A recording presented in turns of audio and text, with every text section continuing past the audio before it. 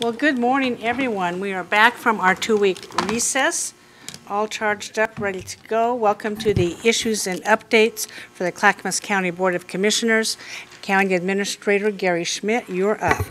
Thank you, Chair Smith. We have a full agenda for you, Commissioners. We saved all the exciting topics until you returned. The plan is to have this first session until noon today, and then reconvene at 1:30 p.m. today to finish the list. Because we're starting a little bit earlier than expected, not everyone is here yet, so I will rotate through the agenda with those who are here. We will, though, start with the Development Agency. Chair, if you would please convene as the Development Agency. I now recess as the Board of County Commissioners and convene as the Development Agency. Commissioners, you are now meeting as a Development Agency, and there is a request for consent agenda item for the Development Agency. It is approval of Amendment Number 2 to the contract with Harper Hauff Peterson Regelis for the Linwood Avenue Improvement Project. The amendment adds $343,733.92 for a new total contract value of $1,676,077.82. Funding is through the Clackamas County Development Agency, North Clackamas Revitalization Area Urban Renewal District. No county general funds are involved. Dan Johnson is the Director of Transportation and Development. Go ahead, please. Thank you so much. Good morning, Chair Smith, Commissioners. Welcome back. What you have is an amendment to a contract with HHPR, which is Harper Hauff Peterson Regelis. Essentially, they are currently under contract to develop design and construction documents for this project. Essentially, what this second amendment does is a couple of things, one of which is accommodates some changes and or adjustments that were requested by Water and Environment Services and also Clackamas River Water. Both of those are creditable back to us as dollars back to the Development Agency, so basically reimbursement. But essentially, and some additional requirements from our engineering department in regards to additional widening and turn lanes that were required as a part of this project when they did their review. And last but not least, it does extend the timeline of the contract. We do not bring these amendments forward lightly. This is a pretty substantial one, pretty substantial increase, but it is substantial in regards to the fact that it provides additional services from HHPR in regards to additional right-of-way services, drawing services, and coordination services to advance this project. I'd be happy to answer any questions you might have. Any questions? Yeah, I do have a question. So, Dan, there's been a lot of work done on Linwood Avenue on the south end. So is this work on the north end where have been no improvements? You say north. Well, north, maybe, I guess. Kind of northwestish. Closer to the Portland County, the city of Portland. Yes, I believe, yes. So it's that unimproved area? Correct. So it'll be the same type of roadway improvements that are similar to the work that's already been done on Linwood? We're tying in those improvements, essentially coordination with Milwaukee as well, because they have improvements along that corridor. And so it's basically extending a lot of those improvements down through the unincorporated area of Clackamas County. Right. And have all those properties been sewered? I don't know that for a fact, but utility relocation and our extension, we still have our programs in place. If you recall, we did the North Clackamas Revitalization Area has a lot of programmatic components to it. So we have, for example, the sewer extension service program and things of that nature. So if there's an interest in extending, but that's a discussion I doubt it, to be honest, that all of them are. But it's a discussion we can have with our PM to see if we want to do some advanced outreach before we cut that road up again. But that was one of the key core missions of that district. It was. Yeah. And so the first project out of the gate was coordination with Water and Environment Services to extend all the sewer to that area in Milwaukee, because the district boundary goes into the city a little bit, and for the unincorporated areas. And then secondly, develop those programs for extension of those services to the property owners, those property owners that could qualify, those of lesser means that could qualify for those programs. Yeah, my last comment on this, my concern is that if we're making all these improvements similar to what's already been done, I would hate to see the road tore up a year or 2 years from now if someone's septic fails and got to tear the road up to put the sewer in. Correct. So I'd have to follow up with the PM about that. Okay. And I mean, essentially, you're seeing that kind of discussion going on throughout all of our roadways, because we have now advanced plans in regards to our capital and our rehabilitation. In fact, we're going to talk to the board at some point in time about a no-cut policy in some of our roadways to keep those roads nice. At a higher quality for a longer period of time. But that's a discussion for another day. Great. Right. Yeah. Any objections to this moving forward? Seeing none? Thank you, Dan. Chair, would you now reconvene as the Board of County Commissioners? I will recess as a development agency and convene as the Board of County Commissioners. Thank you. Not everyone is here yet for the consent agenda, so I'm going to rotate through the agenda. Apologies for that, but we'll start with those who are here. So the first item would be approval of Emergency Preparedness Council bylaws. Daniel Neibauer is Interim Director of Disaster Management. There was a memo with the draft bylaws in your packet. Daniel, please go ahead. Thank you. Good morning, Commissioners. This is for approval of the Emergency Preparedness Council bylaws. They have been reviewed by County Council and by the Emergency Preparedness Council, so we are coming to you for your approval. I have a brief summary here. As we've stated, and as you are aware, the Council is here to review and offer advice to Disaster Management and the Board of County Commissioners. We have 15 voting members and 9 ex officio members. There is a chairperson, vice chairperson, and secretary as part of that, and there are currently 5 subcommittees under the Council of Communication, Community Preparedness, Logistics, Resources, and Recovery that will be determining specific issues that they would like to work on. Any questions? Thank you for this really good work on this issue. It's very important.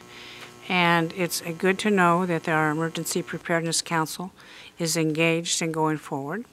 Another subcommittee meeting is coming up shortly, I believe today. Yes, there's one today at 1 o'clock. This board will be engaged in a House District 52 appointment process, so unfortunately we can't attend, but we'll get there on our other meetings. I do appreciate the volunteer efforts and your efforts as well to get the bylaws done on this. Any comments on this going forward? Any objections? Sonia? Great. No, just this wonderful. This is just such great work. And I have been listening in on the work of the council, and it's just been wonderful. Such expertise. Great job finding folks, and great job for this board appointing such a wonderful council. So, Thank you. Seeing no objections, thank you, Daniel. So we'd seek a motion to approve, and we can do it right here today. Oh, I'll accept the motion. so moved. Second. Commissioner Fisher has moved that we approve the bylaws for the Emergency Preparedness Council. Commissioner Schrader has seconded that motion. Any further discussion? Seeing none, Shannon, would you please take the poll? Commissioner Savas? Aye. Commissioner Scholl? Aye. Commissioner Schrader? Aye. Commissioner Fisher? Aye. Chair Smith? Aye, motion passes 5-0. Thank you very much. Thank you. Next, Secure Rural Schools Payment Election Process. Dan Johnson and Mike Besner from Transportation and Development will present. There was also a memo in your packet. You've discussed this before. There is a deadline coming up at the end of this month, which is why we're before you again today. So Dan and Mike, go ahead, please. Good morning again, Commission. We are here to talk about secure rural schools. You've heard this discussion to some extent back in August. We're going to give you just a general breakdown of this discussion going forward. In short, in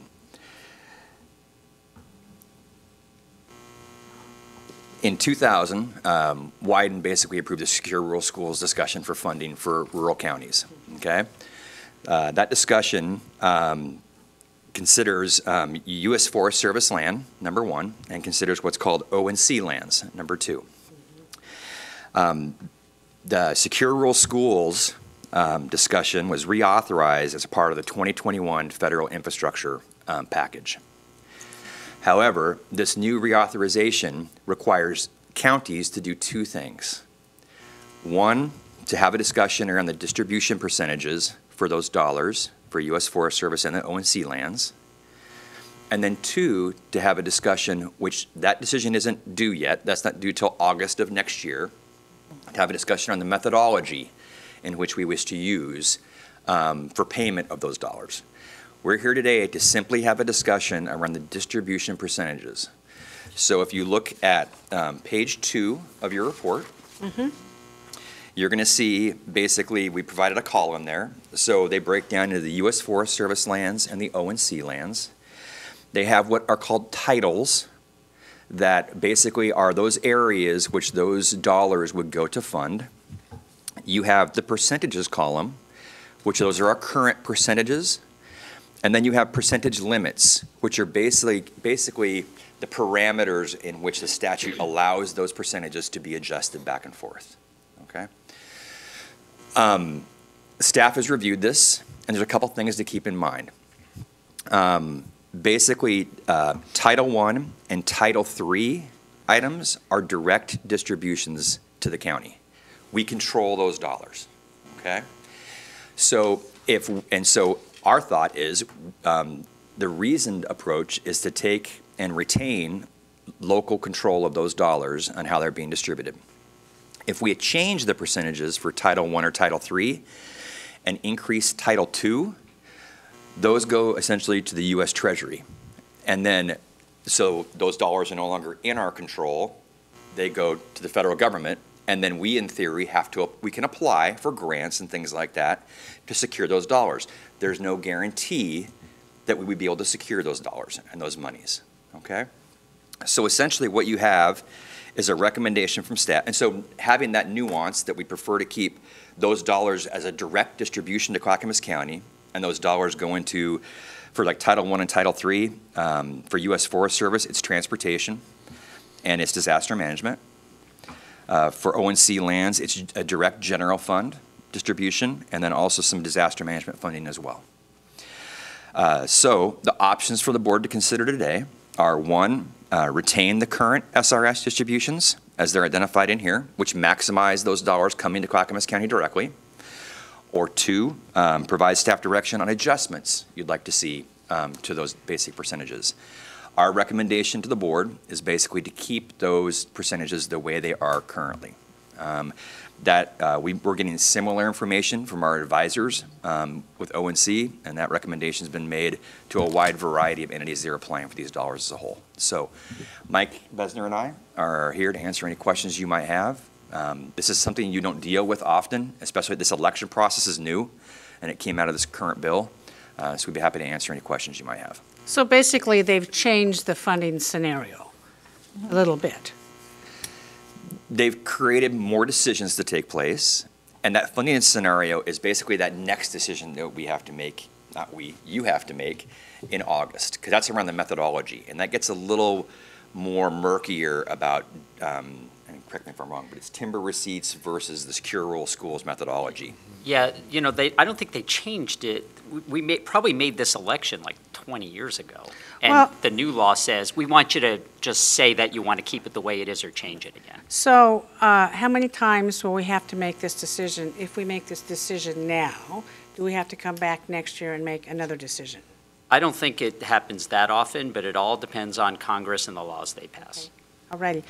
Questions and comments from commissioners? Commissioner Scholl.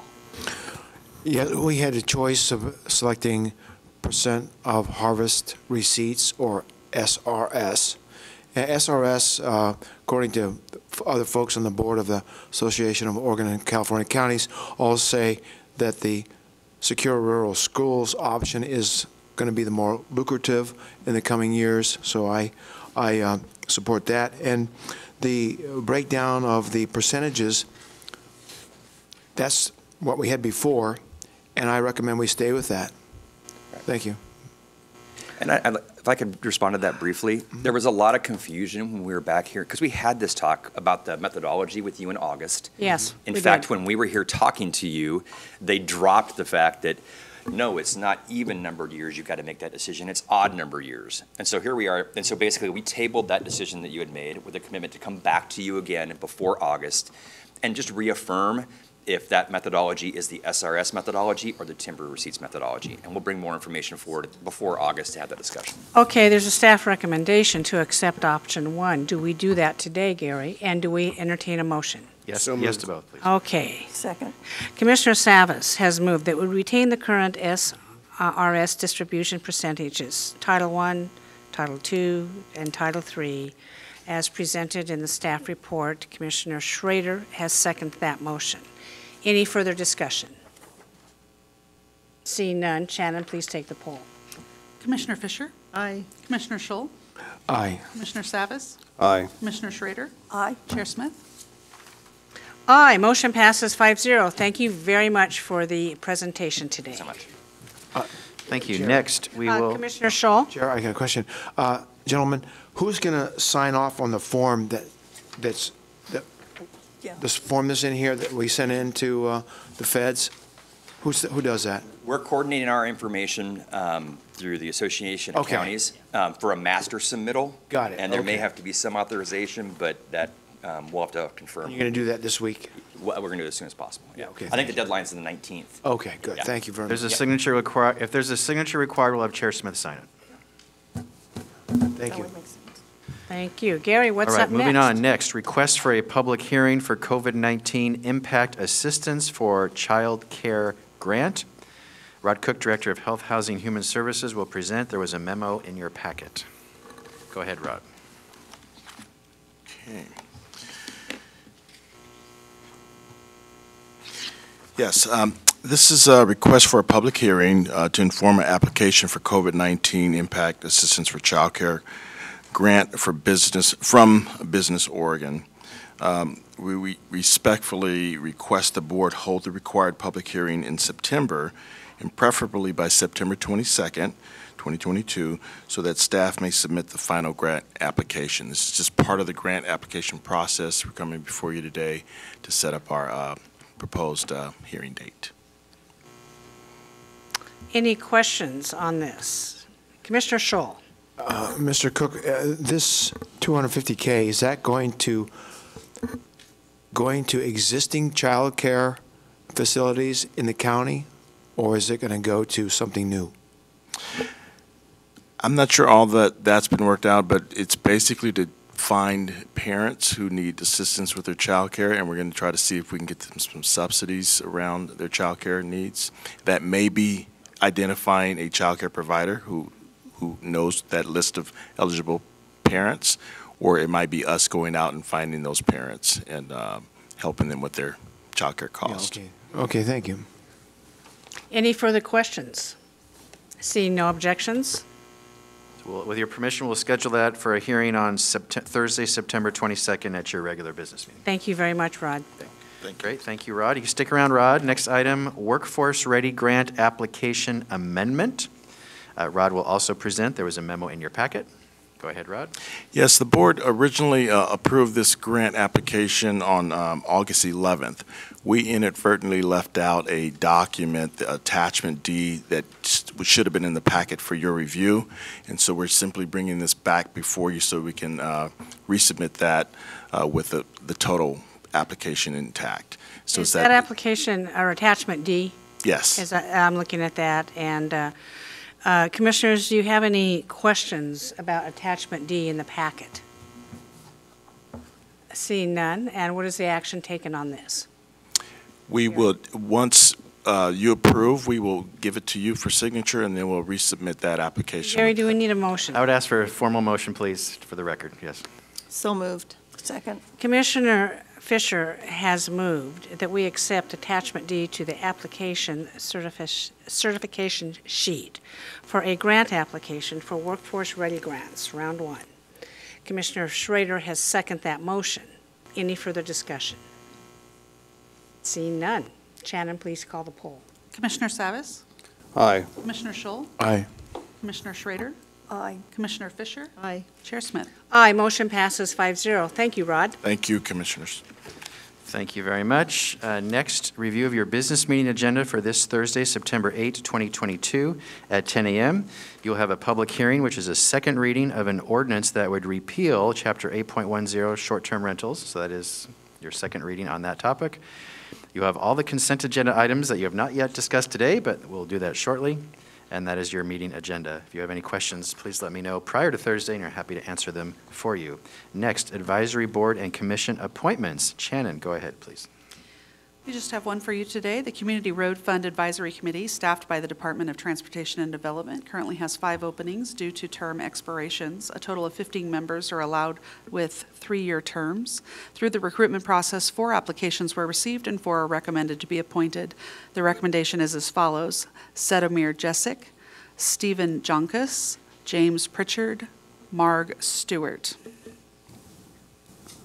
I'll accept a motion to accept. Move to, Yeah, Commissioner Schrader has moved to accept the nominations for the Community Road Advisory Committee, and Commissioner Scholl has seconded that. Any further discussion? I'm sorry I interrupted, Commissioner. That's all right. We're all anxious to get the work done. There's nothing wrong with that. Okay, no further discussion. Shannon, please take the poll. Commissioner Fisher? Aye. Commissioner Scholl? aye. Commissioner Savas? Aye. Commissioner Schrader? Aye. Chair Smith? Aye, motion passes 5-0. Thank you. All right, I'm moving back to the top of the agenda now, a Violence Against Women grant application from the District Attorney's Office. I see Carrie Walker is here. I'll ask her to please come forward. This is a request for a consent agenda item, but we missed the deadline. That's why we're separating it out. No worries. But Carrie, I think this may be your first time. Carrie Walker from the District Attorney's Office. Can you give like a 1-minute high-level overview of the request, please? Please introduce yourself. Yes, thank you. I'm Carrie Walker. I'm the Director of the Victims Assistance Program within the District Attorney's Office. I occasionally come and ask your permission to apply for grants which fund the majority of our positions in our Victims Assistance Program. And what I'm asking for today is permission to apply for a Violence Against Women, Stop Violence Against Women competitive grant, which is targeted towards prosecution offices to enhance their services to victims of domestic violence, sexual assault, stalking, and dating violence. It would be a 3-year grant with a maximum of $400,000 available to our office, which would fund additional positions that work with the Family Justice Center, as well as a coordinator to improve our response to sexual assault victims, specifically through our sexual assault response team. Any questions or comments on this? Yeah, I do. So has this grant been awarded before? Are we hiring a new FTE, for example, for this? So we have not applied for this grant in the recent past. So this would be new funds for our office. Because it's a 3-year grant, we wouldn't be able to guarantee positions, so we would be hiring for limited term positions to be paid through the grant funds for as long as they're available. Okay, so it's under those terms. I'd just be concerned about it being one-time funded, as it says, and then being left with the services not being there thereafter, obviously. So Yeah. just concerned that we're building, the service and then it stops. Definitely, and VAWA issues grant applications on a regular basis, and so it could potentially be continuing funds through them, but not being able to guarantee that. It would be a limited terms positions within our office. All right. Okay, Gary, do we need to entertain a motion or just go on consent agenda like you said? Consent agenda for this Okay, Thursday. that's very fine. Thank you for watching out for these important grants. Thank you. Thank you, Carrie. All right, we will now go to the consent agenda items because most of the people are here now. We'll start with elected officials, and the assessor will be first.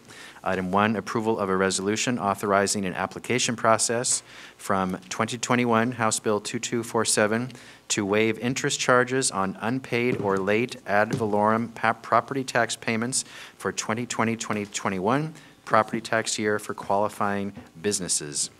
Bronson Rueda is the county assessor. Welcome, and go ahead.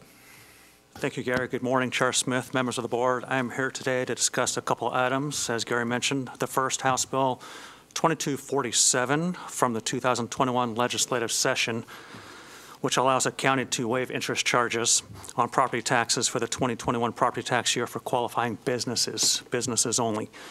My department brought this issue before you on November 2nd, 2021, and the board voted to adopt a county resolution authorizing the application and approval process per House Bill 2247. PGA did a great job crafting the application, which is attached. Once the resolution is signed, my department can put the application on our homepage and forward any applications we receive to the board to approve or deny. If the application is denied by the board, an appeal can be made to my department, then my decision will be final and not appealable. I respectfully recommend the board approve the resolution and application associated with 2021 House Bill 2247. Thank you very much. Any questions or comments regarding this? I think we need to entertain a motion. No, this would be for this Thursday's business meeting. Oh, I see. Okay. On a discussion item? It'd be on a consent agenda unless you want it. Consent agenda. Okay. Yep. All righty. Did we ever have anybody take advantage of the program offered up in this House bill? The only other county to have a resolution was Lynn County, and no one applied in Lynn County. And no one applied at Clackamas County either? There hasn't been an application yet I out see. there, and so this will be the first time it's out there, but nobody has inquired about it. And there's only 90 days from when the resolution is signed for the application period, then it's over. Well, I stand corrected. I thought we had already done this.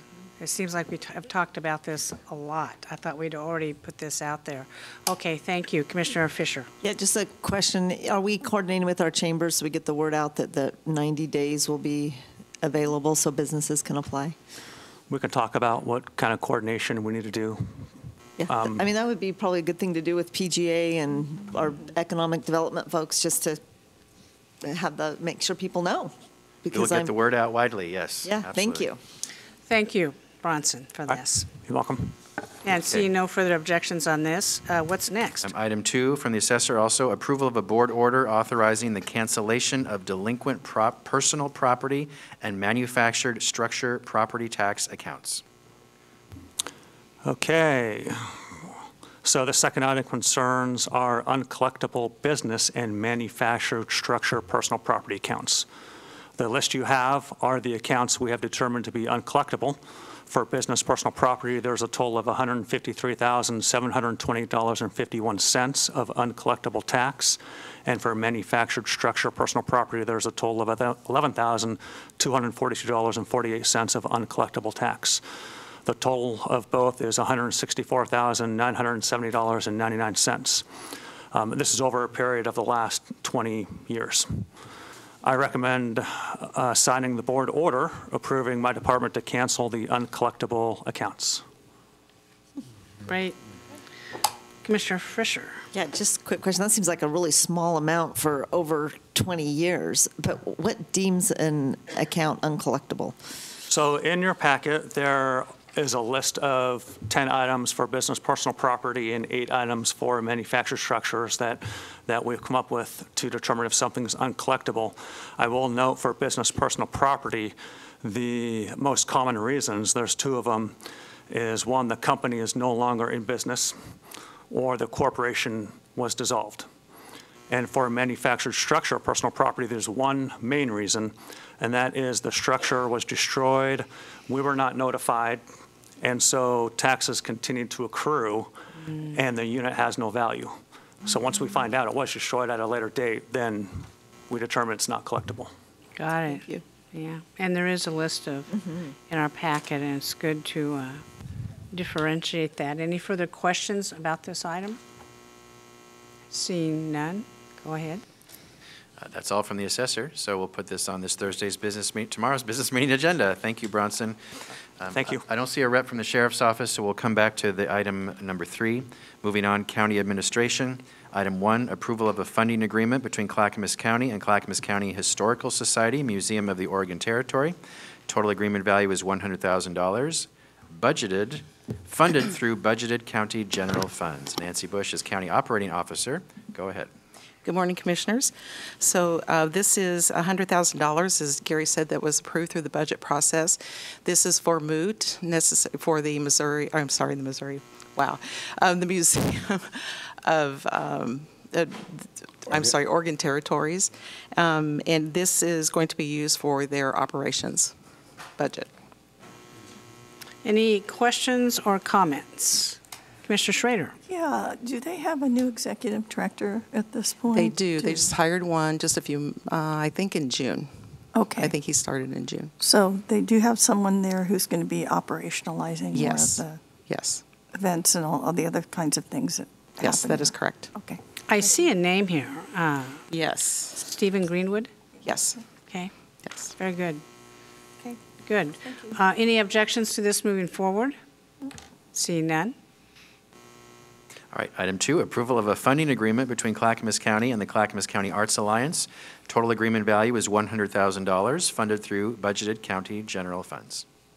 So this too was approved during the budget period for this current fiscal year. These dollars will be used here in Clackamas County for arts programs and projects. Any questions about this? We approved this in the budget, and this is the agreement that follows. Any objections? Seeing none.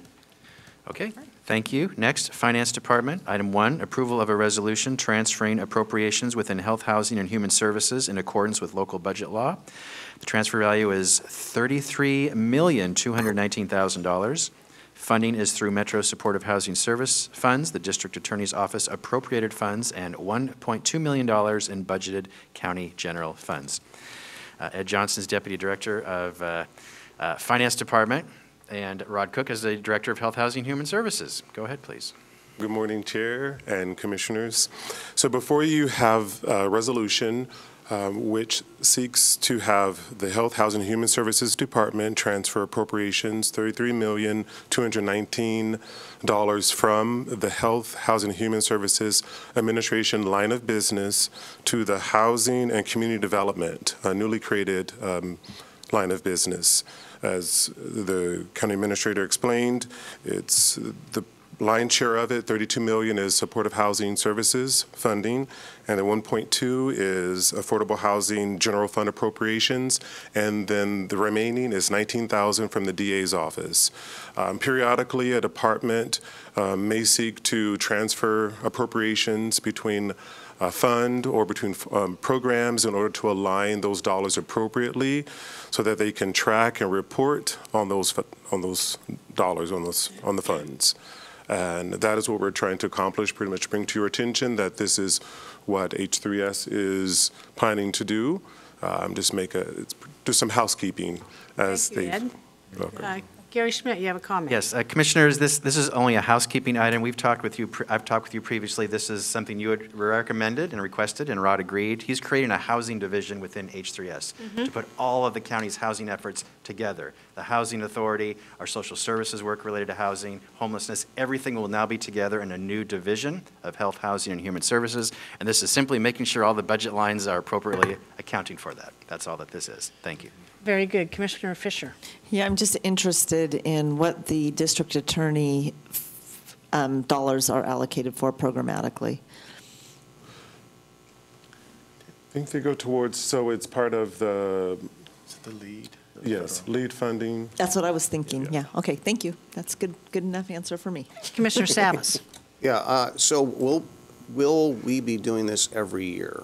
I do know the lion's share of that money came in recently. So we do it as it comes in one lump sum, or will we be doing it monthly as these allocations are distributed? Once the account string has been set up, so the new line of business has been created. Therefore, when they hit our bank, they'll be transferred to the appropriate account string to the correct division, which will be the Housing and Community Development. So there shouldn't be a problem going forward. So you won't be back here again. They'll be automatic? Exactly. Okay. They'll just update the deposit form internal Thank process. You. Commissioner Scholl. Yes, gentlemen, is this reorganization growing FTEs, or are you keeping the current number to do this? There was some new FTE as it relates to the supportive housing services, because that's a brand new program that we're putting online.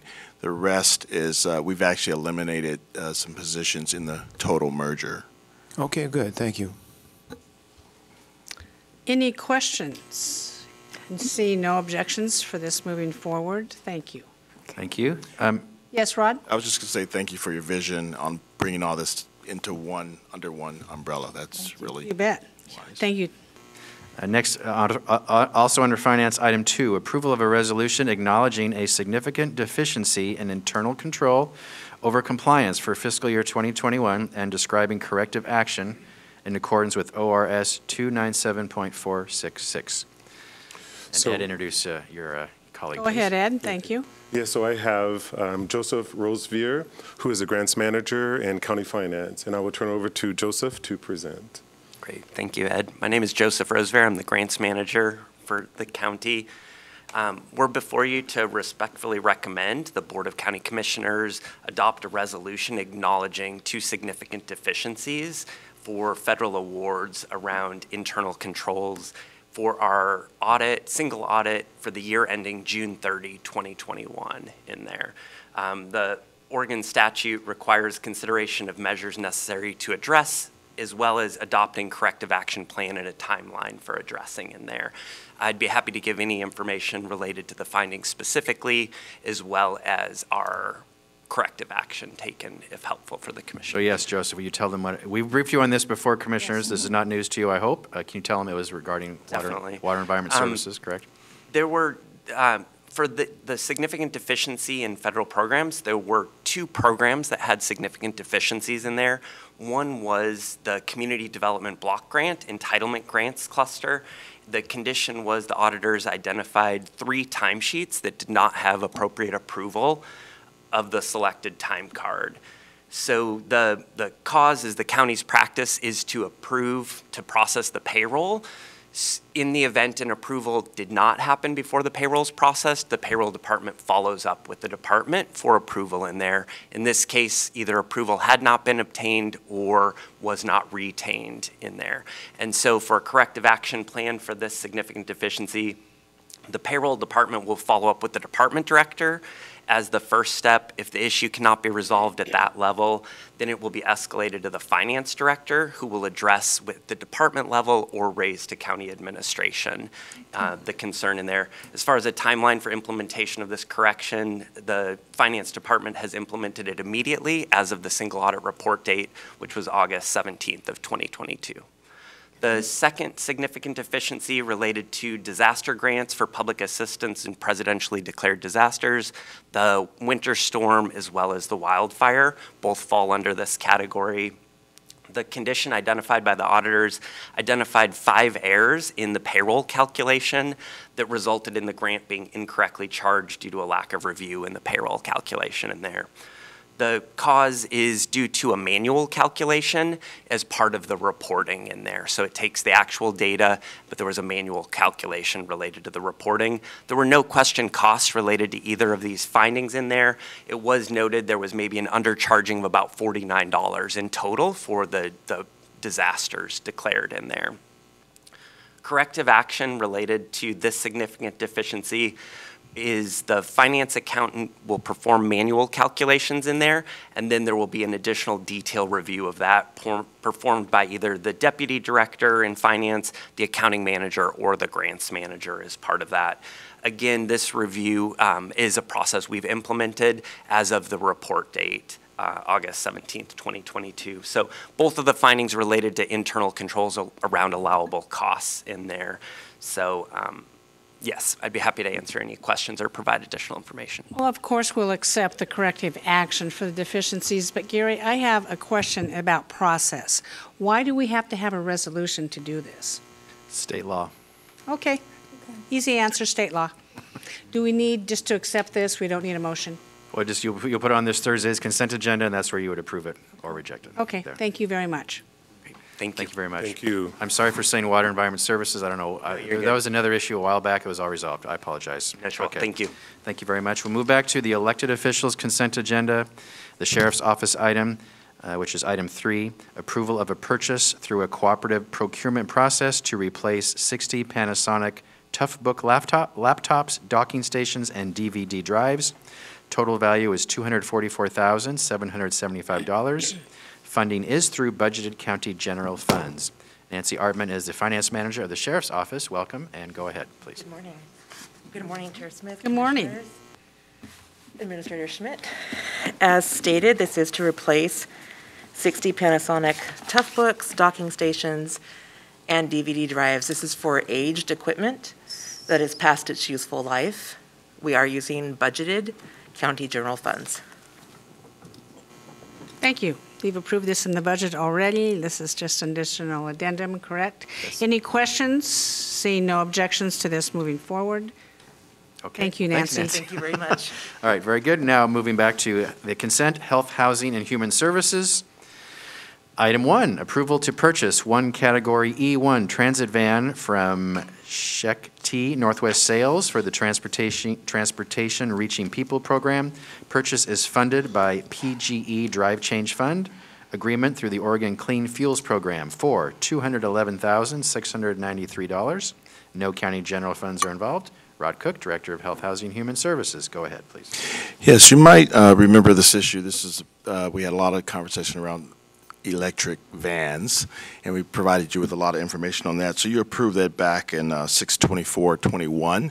So this is the actual, we've received the grant now, and we're ready to actually purchase. And so this van would be used for elderly, riders, seniors, and individuals with disabilities throughout the county to medical appointments and other essential services, allowing them to remain in their homes and community through Clackamas County.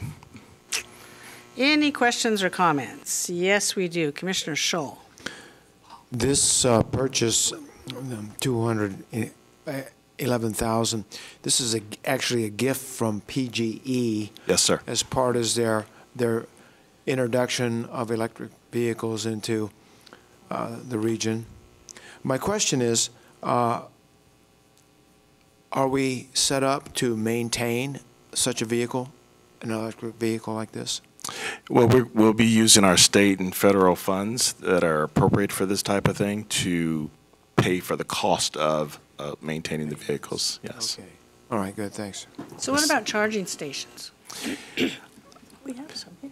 We have some here. We don't have any in Molalla or Estacada or Sandy. I mean, I assume that will be fully charged when they go into these rural areas. That's my whole issue with electric vehicles. This is a huge amount of money for a van. We could have bought another one for a fraction of what this costs. Yes, I am grateful for Portland General Electric. However, I am one person who is very doubtful and dubious about the use of electric vehicles going forward. Yeah, I remember you mentioning that, and so we did talk to the staff about possibilities, and they thought there were a lot of charging stations along the route, so if they ever ran into issues that they would be able to recharge. But I think it's something we're all going to learn together as we usher out this whole age of electric vehicles. Is the federal government going to build our charging stations for us? Well, Is it county general funds? Is it state funds? Is it manna falling from heaven that's going to provide us with charging stations? I don't expect you to answer that, Rod, but it's a case of the horse before the cart, I believe, on this. Commissioner Savas, you're up. Yeah, just to let you know, this is a discussion that's happening in the transportation world quite a bit. And, yes, it is. And ODOT, and I believe, is receiving both federal and state monies and investing in charging station networks. And ideally, it would spread around the state in the rural areas as well, like along 97. A lot of the emphasis has been on I-5, some on the coast and then some here, but I've been trying to push for, if you just put it there, also, charging stations along Highway 97 as well, and the east-west routes to make that viable. But it is becoming more of a requirement that the progress is being made in order to receive federal funding. So it's almost a sign of the times. I'll just put it to you that way. Yeah, it's sign of the times. I think mandatory compliance is not the way to go. I think there's going to be a push to force people into electric cars, and I am wholeheartedly against that for many, many reasons. But I'll just leave my comments at that. Commissioner Schrader? Yeah, I was wondering, Commissioner Savas, if you would be willing to give us a quick update white paper on what's been happening with this, because Commissioner Smith is correct. The issue we're dealing with is it's a good idea. I do think the future is going to be electric, but we do not have the infrastructure yet to really support that. And also, there's going to be the larger question of how the grid will support a transition from a fossil fuel-based transportation versus electric. So you're right, Commissioner, there's going to be some pretty significant infrastructure issues that are going to have to be addressed. And my hope is that the federal government, as it has in at least in the past, upon occasion, really stepped up to the plate if this is what we're going to do move forward with. Well, yeah, you talk about the grid, and that is the production of electricity in our state. And we've been a big dependent on hydropower, which is the best green energy power out there, contrary to what our state legislature has said. We've relied on solar, wind, and natural gas to produce our electricity in a time when the demand for homes is increasing and businesses is increasing, and now we're going to shift and take away our fossil fuels and think that we have enough electricity to power all of the vehicles. And you know, look at construction equipment, look at farm equipment. It's just a whole host of items out there that, to me, it's not feasible. Commissioner Savas, you're up. Yeah, I don't think we're at a point in technology right now where this can be run around the country. We convert everything over tomorrow, but I'll just give you a teaser. Maybe there's a staff presentation we can do. I'll just give you a teaser. Right now, all of our cars are in the parking lot sitting. If they were all electric and they were all plugged in, that battery reserve is is projected to be part of the grid. Meaning that once your battery is charged, you've got that residual capacity, and sometimes in blackouts, the cars themselves, the batteries in the cars themselves are a reserve source. So that's part of the technology, as well as hydrogen is a big element. Very complex, but it's kind of exciting. But there's a method to the madness, but it's going to take years to get there. I'm glad you're excited. Let's just put it that way. I've always said, let me just take a liberty here. I've always said that the technology is going to solve this emissions crisis, you know, and technology has solved a number of things, reduced it tremendously. You look at the air quality today, arguably is way better than it was 30 years ago. But, you know, I think importantly, it's a factor that when we talk about needing highway capacity, that, as I tell people, at one point in time, whether it's hydrogen, alternative fuels, electric, that there'll still be people driving back and forth to work, and we still need cars, and we still need highway capacity. So if we just forego that we're not going to be able to meet the air quality requirements, then that means they don't have a rationale to increase highway capacity for a growing economy and a population like we have here in Portland. Interesting. Thank you. Commissioner Schrader. And I don't want to get us too much off the grid here, pardon the pun, but I do want to mention as well, I think we should be watching California very closely. Definitely. Commissioner. That's going to influence the whole West Coast, and that remains to be seen how that's all going to play out. So anyway. That's right. Because they've requiring movement. Anyway, I digress. I apologize.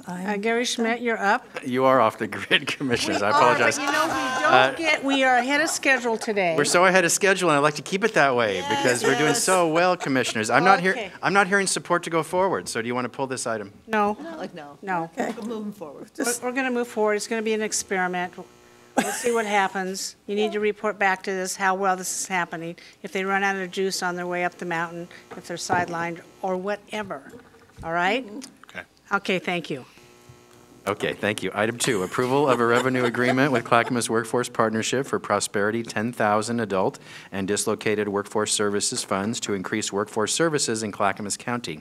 Total value is $149,999, funded through the Governor's Future Ready Oregon Initiative. No county general funds are involved. Yes, with your approval, CFCC will work in close partnership with nonprofit organizations to provide wraparound and education training services to help individuals attain employment in their desired careers. Wow. Okay. Any objections to this moving forward? Seeing none. See, Gary, we made up for it on this item. Thank you. Thank you. You're right. Thank you, Chair. Item 3, approval of an amendment to the intergovernmental grant agreement from the Oregon Health Authority to add COVID and American Rescue Plan Act relief funds to current drug and alcohol prevention education and programming in Clackamas County. The amendment adds $221,986 for a maximum award amount of $1,548,236. No county general funds are involved. Yes, if approved, this partnership helps support programs that provide prevention and school engagement activities in drug and alcohol prevention programming targeting middle and high school students. Any questions or comments? Seeing no objections to this. Item 4, approval of an amendment to the 2022 amended and restated county-based services revenue agreement with Health Share of Oregon for public health and behavioral health care and services. The amendment removes language regarding payment reassessments. The total value remains $3,931,863, funded through the Oregon Health Plan. No county general funds are involved. Yes, and basically, as stated, this is a logistical change. Health Share will no longer come back twice a year for reassessment of payments. That's the change. Questions or comments? Seeing no, objections. Item 5, approval of a non-federal subrecipient blueprint grant with Providence Willamette Falls Medical Foundation for better outcomes through Bridges program. Total value is $74,663, funded through fiscal year 2022. Restricted public health fund balance. No county general funds are involved. Yes, the potential with this one is it would reduce emergency department visits for individuals with Medicaid who are experiencing mental health concerns. The program focuses on connecting and reducing barriers to accessing supportive services for BIPOC populations, those with limited English proficiency, individuals living in rural areas, and those with chronic health conditions. Any questions or comments? Seeing no objections to this moving forward. Item 6, approval of a non-federal subrecipient grant agreement with Oregon Health Authority to implement a telehealth pilot program with school-based health clinics. Total value is $300,000, funded through the Adolescent and School Health Unity with the Oregon Health Authority. No county general funds are involved. Yes, the only thing I have to add to this one that it would be the provider for the school-based health center in Estacada, Wade Creek Schools. So this is a rural opportunity for us. Questions or comments? Seeing no objections. Item 7, approval of a revenue agreement with Oregon Primary Care Association for COVID treatment pilot program. Maximum value of the agreement is $250,000, funded through the Oregon Primary Care Association. No county general funds are involved. Yes, this adds money to what we're already doing through the health centers. It provides treatment for COVID-19 gaps exist in the larger county population. Health centers does not currently have the staffing or procedures to serve residents who are not patients. So this basically adds capacity for what a service we're already providing. And this is a one-time grant. A one-time grant. Yes. Questions or comments? Seeing none. Item 8, approval of an application to the Oregon Department of Veterans Affairs for the annual allocation of County Veterans Service Office operational funds in the amount of $278,321. No county general funds are involved. Yes, if approved, the focus of the work in the Veteran Services offices would be to assist veterans with obtaining service-connected disability benefits, needs-based pension, Veterans Affairs health, and other benefits earned through military service. Questions or comments? Seeing none. Item 9, approval of a grant agreement with the U.S. Department of Housing and Urban Development for the Homeless Management Information System. Total grant award of $70,862, funding through a federal housing and urban development grant with a 25% match of supportive housing service funds. No county general funds are involved. Yes, housing and community development staff manage this database for partner agencies and utilizes the system to track outcomes, analyze data, and ensure appropriate use of HUD Continuum of Care grant funds by community members. This came before you as a approval to apply, and this is just us now implementing that application. We were successful. Questions or comments? Could you give us an example, Rod? What does this really mean on the ground with services? I could.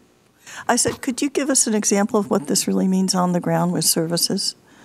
When a vet comes into the office, whatever their needs might be, this is going to help us provide the service.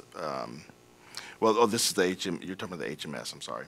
HMS is the tracking system that we use for any client using our housing system. That way we're able to track for you or give you data on which part of the system they went into, what services they were provided, and the outcomes, if we've been successful or not with their residency. Okay, thank you. Thank you. Seeing no objections. Item 10, approval of a grant agreement with the U.S. Department of Housing and Urban Development for Continuum of Care planning activities. Total award of $113,743, funded through a federal housing and urban development grant with a 25% match of supportive housing service funds. No county general funds are involved.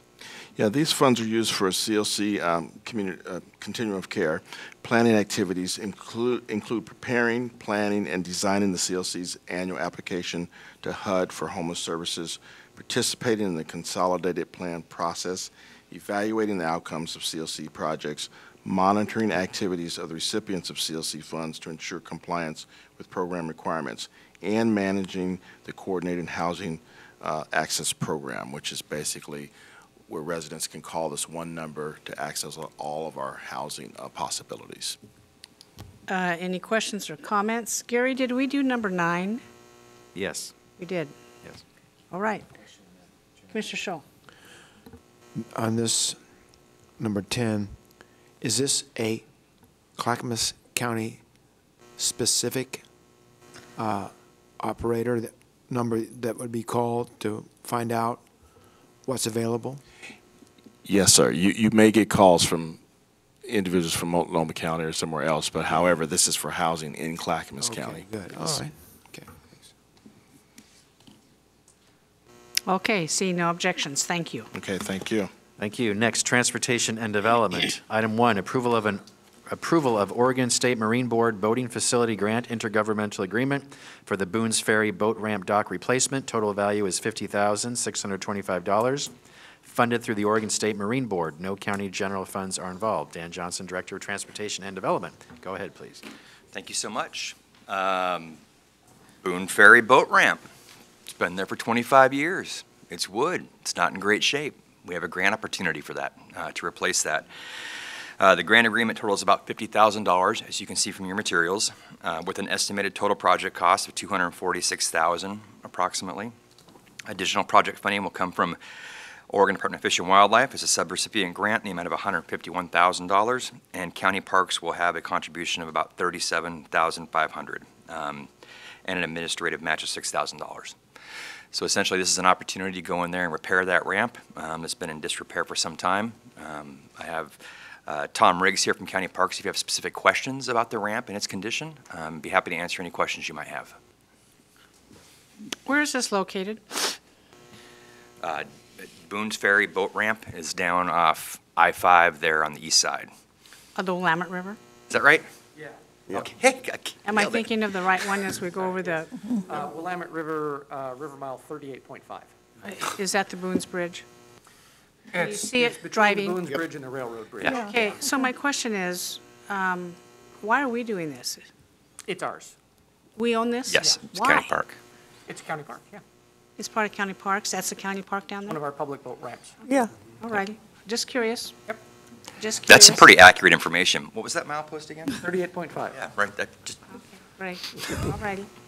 Thank you. Any further questions or comments? Milepost 38.5 on the river. That's, Mark Twain might be interested in that. All righty. Any objections to this going forward? Seeing none, thank you very much. Item 2, approval of a board order authorizing purchases from Overdrive for digital library content. Total value is $2,790,000 through the year 2032, funded through Library Support Services budget and reimbursed by library cities. No county general funds are involved. So bear with me. The library work is new to me, but in short, essentially, in 2005, the libraries in Clackamas County, LINC, are a cooperative member in the Oregon Digital Library Consortium. And we purchase ebooks, e-audio on behalf of library patrons throughout the state. And that's coordinated through Library Supportive Services, which is now a part of DTD. No smirking. I'm rolling with this.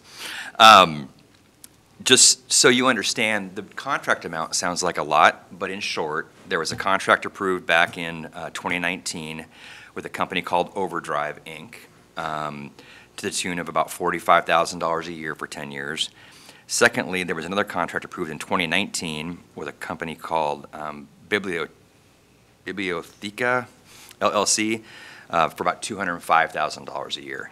In short, what this new contract does is replace those contracts. It consolidates those contracts into one provider, which is Overdrive. There is a slight increase to the cost, and the increase is the addition of e-magazine collection to the tune of $17,500, and then some additional ODLC participation dollars. Basically, it went from $56,500 to $45,000. Again, these dollars are then are paid back from the city library system. So basically, it's a payment we make, and then we recoup those dollars back into the program. Okay. I'd be happy to answer the questions you might have.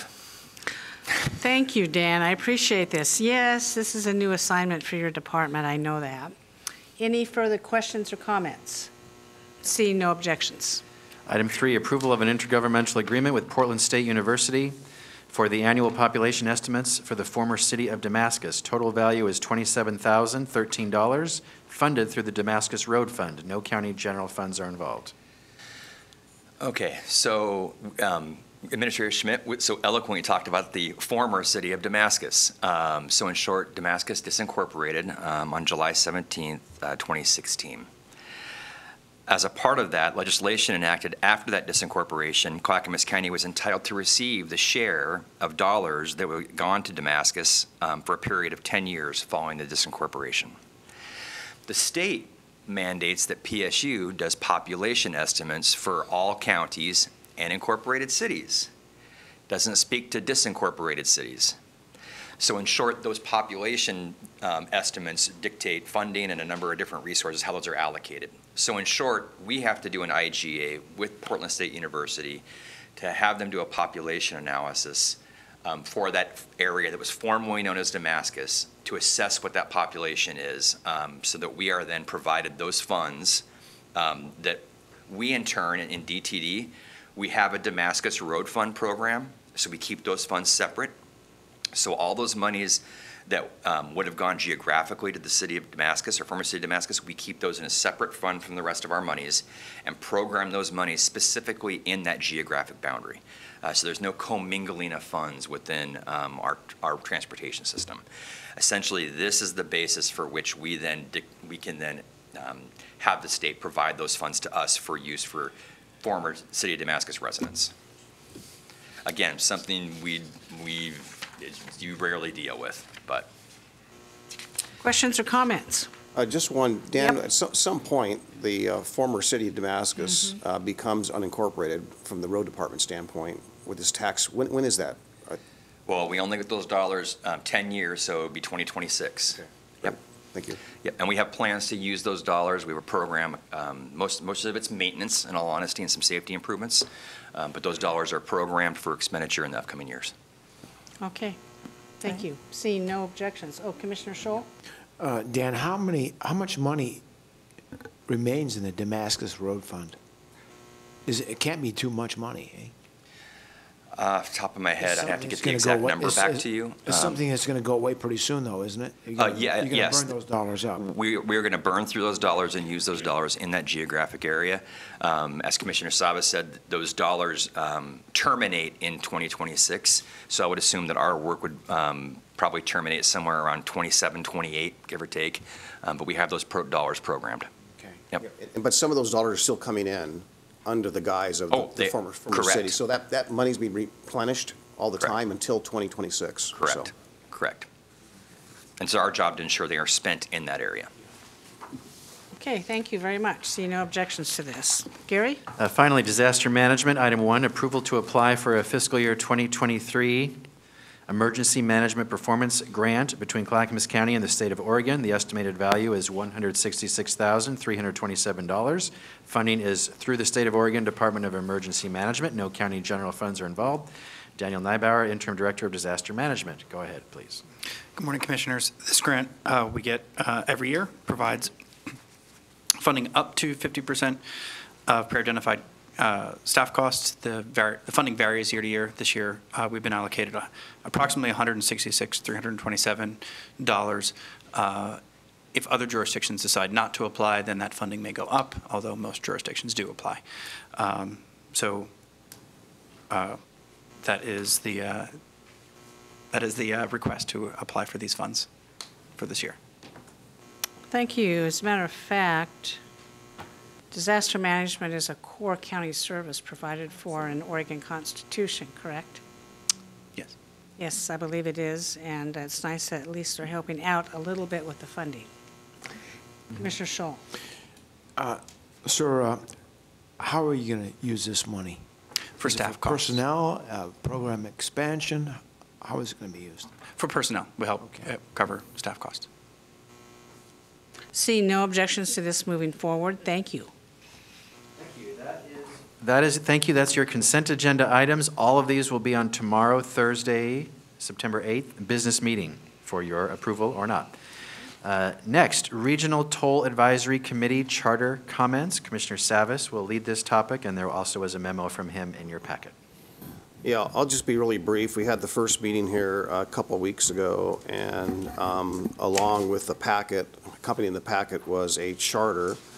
And unlike anything I've seen in 25 years of committees, they were requesting signatures from all of the members agreeing that some of the statements or decisions were in fact decisions and cast in stone, and then we would move forward. And some of those things were actually in conflict with our value statement on tolling. So I just we put together a few things, and staff helped work on this. Other jurisdictions have similar concerns, so we won't be alone.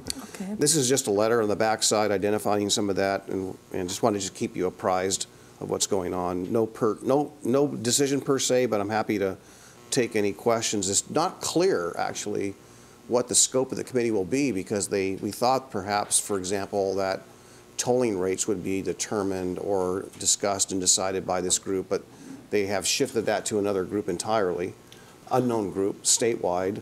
The Oregon Transportation Commission, we just lost one of our local members, Alondo Simpson. So now, instead of having 2 people from the Portland metro area, we only have 1. So just, again, just apprising you, and I'm just going to continue to do what we can. But fortunately, we're not alone on this, on some of these issues. ODOT being the chair of the committee, conflict of interest. So, ODOT having a vote at the table, conflict of interest. So. Absolutely. So this email that you've composed, I assume with staff, you're going to send that? Yep. Okay, and when do you think you'll send that? I think today's the deadline, so they'll go today. Today or tomorrow's the deadline. Yeah, Commissioners, I think this is really important. It's such a moving target. The rules have changed, but wait a minute, you would have to have rules to begin with to have them changed. So there have been no rules. And you're right, in the Oregon Transportation Commission was the one that was going to set tolling, and now they're not. I thought that was provided for in statute. You know, somebody really needs to enlighten me on what the heck ODOT is doing. It sounds like we're kind of the Wild West show with this tolling business in Clackamas County. And if they can go outside statute and take the tolling authority away from the Oregon Transportation Commission, I have a lot of heartburn about that. Yeah, I'm not sure that's exactly what's happening, but it's also, I won't say a deliberate moving target, but things keep on changing. So what we think is going to be, as ODOT puts out, they're going to be doing X. Right. And then X changes. So I think that they're learning as they're going, right, and they're building the plane as they're flying it. Flying by the seat. Okay, Commissioner Scholl, you're up. Yes, in the 20 months that I've been a commissioner, this issue on tolling has come up, and we've communicated to ODOT. Our cities in the county have communicated to ODOT their concerns. But like Commissioner Savas says, even today, in September 2022, we still have confusion, a lack of clarity from ODOT on just exactly how tolling is going to work. Now, I got to say this, I've spoken to some folks from Salem. One of them is a member of the Oregon Budget Committee, who said that the money to complete the I-205 improvements is there in Salem if the legislature just had the will to appropriate the money accordingly. And I read your letter, Commissioner Savas. I thought it was outstanding. But my concern is that the letter at least indirectly, concedes to the idea that tolling is coming to I-205 in Clackamas County. And I know I might sound like a man adrift at sea just clinging on to my life raft on this, but I just want to state one more time that I believe that we need to continue to state that we do not accept the idea of tolling on I-205 and the submission of our people to tolling in view of the fact that ODOT is still so unclear as to how this is going to work, what it's going to cost. We know, and I've heard you speak many times, Commissioner Safas, about diversion, and I've heard Metro say they're going to work with TriMet to see what they can do, but the fact is that no amount of mass transit is going to stop the diversion when this happens if tolling is forced onto our residents and those our neighbors in the region. And not just that, but all interstate trucking and everybody who comes along the West Coast is going to be subject to this. So again, I say this just, I feel compelled to say one more time that I believe we need to resist, continue to resist the idea of tolling and demand another solution. No matter how hard that solution might be, it will be easier than what's going to happen to our people once tolling begins. So again, finally, your letter, I liked it very much, but I think we need to just state that one more time. We don't accept what's being offered in the way of tolling by ODOT. Thank you very much. Commissioner Savas. Yeah, just to follow up very briefly, and that is that I agree, and it is somewhat of a concession, especially if we sign the document, the charter as is, with all those statements in there, which again, as I mentioned, contradict really and conflict with our value statement. So I'm suggesting we not just send this letter, but also again, once again, accompany our value statement to the mailing as well, so that they're assured of that, where our position is. And we can talk about that, go on and on and on, but what's happening, Metro is doing a parallel process on tolling right now, making rules, which are, I think, more concerning than what ODOT's doing. But we'll talk about that another time. I don't want to really confuse it. Thank you very much. But we're going to continue to fight for our citizens, and I'm going to honor what our position and stance has been with that value statement. Thank you. Yes, that value statement's very good. Commissioner Fisher. So I just want to make sure I got it, what's going on here. You are appealing basically through this email the suggested bylaws which have conflicts of interest by who's suggested to be the chair because of them being the director of ODOT, and just that's what this email is about, right? And that's what you're wanting to share with us today. That's part of it, as well as some of the statements, in fact, which they want to cement in, which is really the concessions of the tolling that Commissioner Schull was speaking to. And that is on additionally, ODOT has limited the committee scope by, on that whole piece. So, got it. That's great. Thank you. Okay. So I want to ask you about what Commissioner Schull just said. So how I understand how the region is looking at this is that congestion pricing, and I'm not talking about tolling to pay for I-205, but I'm talking about congestion pricing, is good policy to control the way people drive, not control, but to influence it so that we don't have so much congestion in the region as we continue to grow. But I really appreciate what Commissioner Schull is saying. So if everybody's, the best thinking is congestion pricing is a good idea, but tolling a particular area at the expense of a certain population, which is Clackamas County, it doesn't have any other alternatives, and tolling first to pay for something, I really want to explore just what Commissioner Schull said of there being other funding sources, because we've heard, you hear from our congressional delegation. Now, unfortunately, Kurt Schrader's not going to be there to fight for us this next time. We've got to get with whoever's going to be those two congressional candidates right now, I believe, while they're running for office to say, look, this is really important. We need you on board on this issue federally. But also, we've heard from Senator Merkley, Senator Ron Wyden, that tolling Clackamas County first isn't a good policy perspective either. So I'm interested in all possible federal dollars, and I know that our staff is on top of this and looking at it, but I would really like to present another funding option to not have to use tolling. Tolling, that's taking money from a certain area to pay for a specific project, which is, as we know, regional, state, federal highway. This isn't just a Clackamas County road that we're talking about here.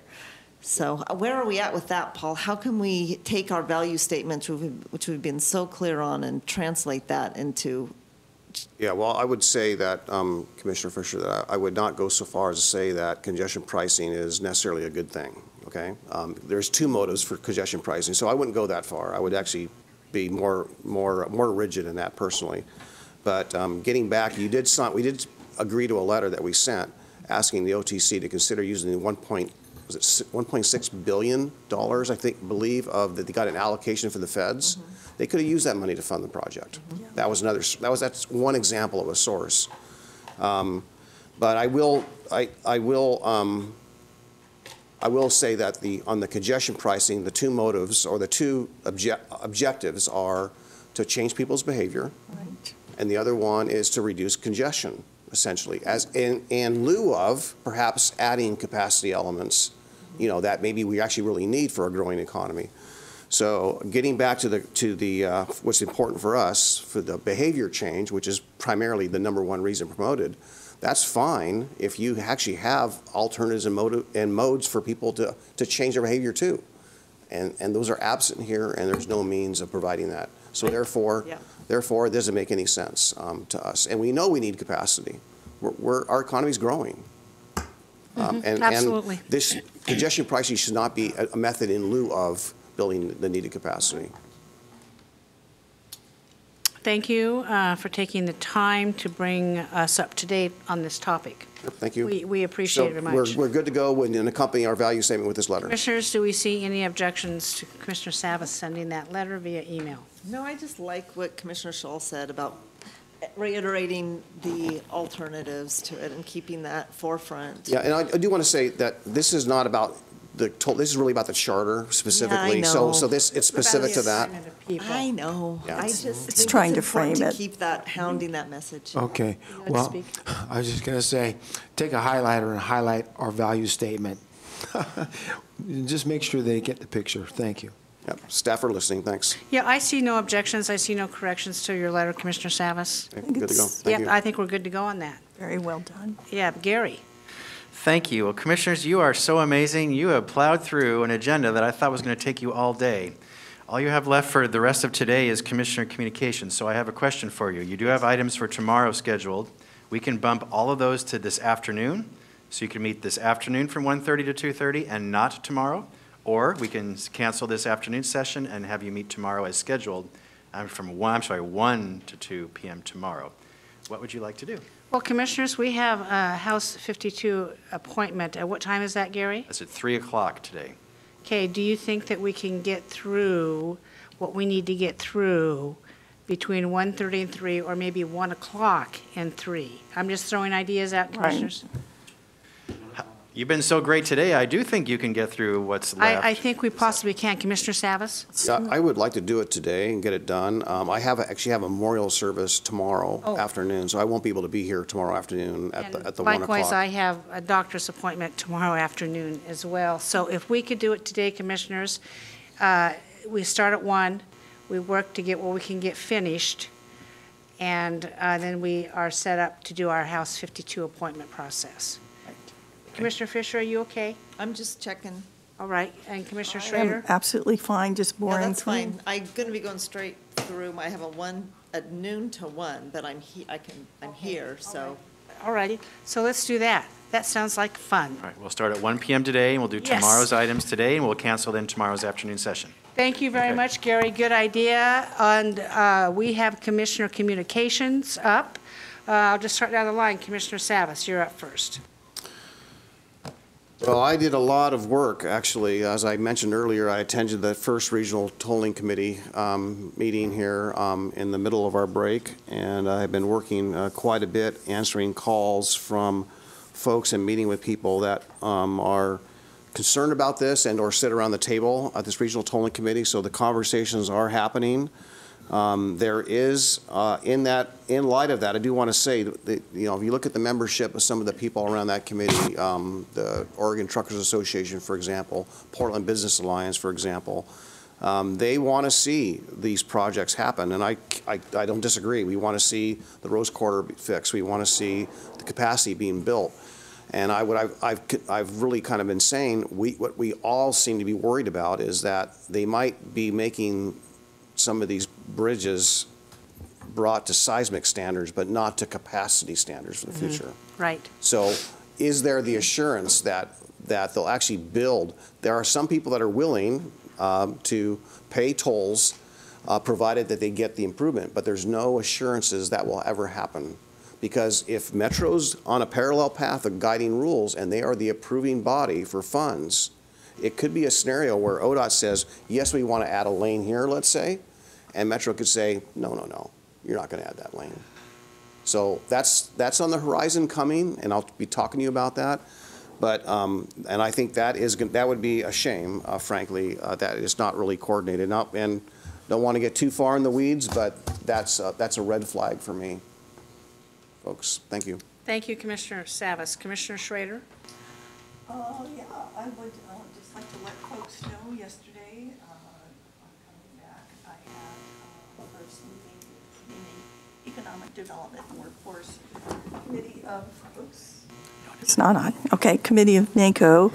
I am the chair of that, so yesterday, with the leadership of Mike Matthews, who is our ledge director on this, I met with our leadership team of all of the vice chairs in the area.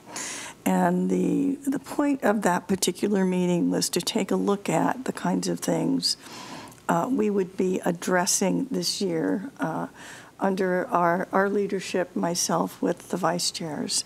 And we spoke about everything from housing to arts and culture, economic mobility, resiliency and climate change, workforce development, relationships, our relationships with the Department of Commerce and the Department of Labor, labor apprenticeships, chambers in the private sectors, how we're going to be working with those, community development block grants, home funding, and basically looking at working more closely with human services.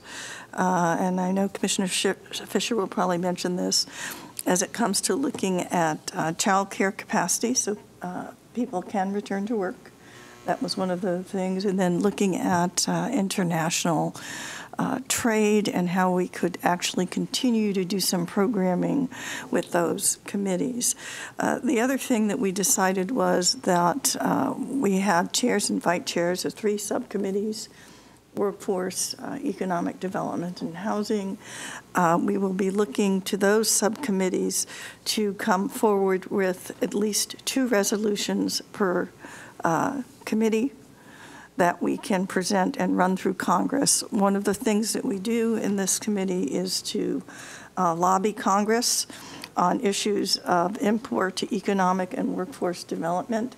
So as these initiatives and these resolutions are moving forward, I'd like to make sure that our legislative folks are aware of them, so it will actually increase our capacity to lobby for the dollars we need for these issues as we move forward. And Chair Smith, one of the things that's happening as we head out to DC, I'll be having our first full committee meeting at NACO on December 14th in their offices at 3 p.m.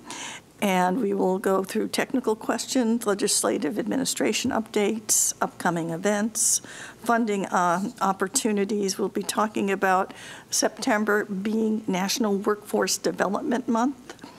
And we are going to be asking counties across the nation to compile and highlight examples of county ARPA workforce development investments. And so I'm also going to propose that we talk to, I think that what we did with our local chambers here is phenomenal in terms of setting up those economic recovery centers. And so I'd like to gather data on that and have that be part of the NACO portfolio of how we managed helping those businesses moving forward and survive the pandemic and so on and so forth. I'm really looking forward to this. I'm going to be delighted, Chair Smith, to have you. I'd like to have you meet Mike Matthews and maybe Sonia, perhaps the director, the legislative director of Human Services, make a connection with Matt Chase so we can really let people know this is a valuable function of our county at the national level that will help us succeed and actually being one of what I call a beacon county. And that is a county that actually consistently gets awards at the national level for the innovations that we come up with there and how we serve our public. So I'm really looking forward to that. The other thing I was hoping you would mention is we visited Vigor yesterday. It used to be Oregon Iron Works. We're continuing to make other contacts with some of our larger businesses. I've been to Precision Cast Parts, Vigor, what used to be Blunt, but is now Oregon Tool, to get a sense of, you know, what they need, and it hasn't changed very much in that it's workforce, skilled people that can weld, that can build things, that are computer literate, and so it's just giving us that push to know that that is still an issue, will continue to be an issue, and particularly there's a gap between about the 30 to the 40-somethings. You can tell us that, so that was a very interesting thing. And we got to see fabulous things that they're building. I mean, absolutely. Without telling trade secrets. Without telling trade secrets. You have to have security clearance. They do a lot of Department of Defense work there, and so they are part of our defense infrastructure. And actually, I don't think I'm giving away any secrets in that I imagine they will also be sending things over to Ukraine through some of their work that they've been doing. The amount of high-quality steel that they use in their manufacturing plant is tremendous, and the products they make from that, and I'm just sorry. We were excited. Yeah, we were excited, and of course I have a farm background and stuff like that, and so manufacturing, and you know, Paul knows this too from his business. You know, you have to build things on the spot. You have to be able to have the skills to do it. And he says, you know, we need a skilled labor force, and people coming out of colleges and so forth. And it kind of piggybacks on something that I want to do with our lottery dollars that I'll discuss later. But he says they need a skilled workforce in the age group that Martha's talking about. And and it's changed, and the thinking has changed. He said, of course we know the baby boomers are retiring. And one of the astute observations he made, he says, we used to manage our workforce by giving them more overtime. And then we didn't bring on new people and train them. And now we're seeing a training deficit because the baby boomers are retiring, and we need mentors. And he says, and I have to have a shout out, I'm very proud of this. He says, you can send me welders from Malala High School every day of the week. He says that's my very first priority in hiring because they graduate from high school with top welding skills.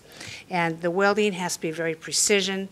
And on one operation, he says, you take a hair and you split that hair 6 times. And that is how accurate some of our measurements have to be. And it's just tremendous. It was very exciting for both Martha and I to go out there yesterday and see that. And they were very generous with their information towards us. And I relived my old PNDC days. They are an active member of the Pacific Northwest Defense Coalition. Very good. And they've invited us to visit them whenever we can. We'll have to do that. We'll plug in for that. Commissioner Fisher, you're up. Yeah. So glad to be back. It's good to see everyone. Looking forward to, this is a heavy schedule we've got, so that's all I have to report. Thank you very much. Commissioner Scholl? Yes, I'd like to do a couple of shout outs. I'd like to thank the Clackamas County Fair Board for a fabulous fair this year. I had more fun there. They did a great job. Also, I'd like to thank the residents of Clackamas County for their fire safety awareness. We've got this far this year with no major fires in the county. We have a few more weeks to go before those rains come. Tomorrow, Friday through Saturday, I understand we're going to have a high wind situation. People, please be careful, just a few more weeks. Also, I'd like to remind everybody that September is Suicide Prevention Month. No one in Clackamas County needs to feel alone. We have many services in the county to help people who feel they need to talk to somebody. Our Clackamas County Mental Health Services are very well set up to talk to people. Also, I encourage folks to get on our county website and learn about how to identify somebody who might be suffering from or displaying a suicidal tendencies. Be aware. And also MPAC, I'll brief you on that tomorrow morning. Okay. Thank you, Commissioner Shull. Yes, as Chair, I worked some of the vacation too, although we did get away to a lake. Thank you very much. It was very refreshing and invigorating.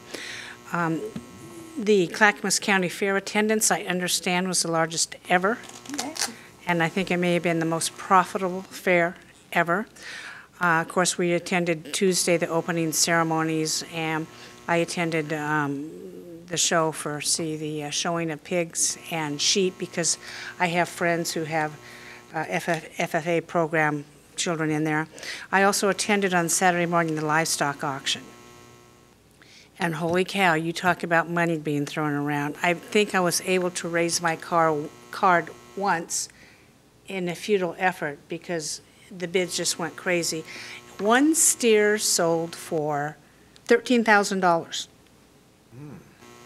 $13,000, and that goes directly to, you know, the kids showing it. And so what has happened is we have a lot of corporate sponsors attend these auctions, and from what I hear, the livestock auctions at fairs in other counties, a lot of corporate entities are attending because this is the future of their workforce, Martha. Yep. They want to understand, they have the kids understand that these companies will pay, and they like the work ethic and the attentiveness of the kids who come to fair and FFA programs because that is the workforce that are seeking to develop. They know how to work. Yeah, they know how to work. They understand responsibility, being on time, respect, and so they're really grooming them quite early on, and I find that very interesting. That's what I was told by several corporate sponsors that I talked to with. Well, seeing no other further business before this commission, we will recess and reconvene at 1 p.m. this afternoon. 1:30? 1 o'clock. 1 o'clock. Okay. Yeah, 1 It's o'clock. off on my calendar. Okay, that's fine. All righty. Thank you very much.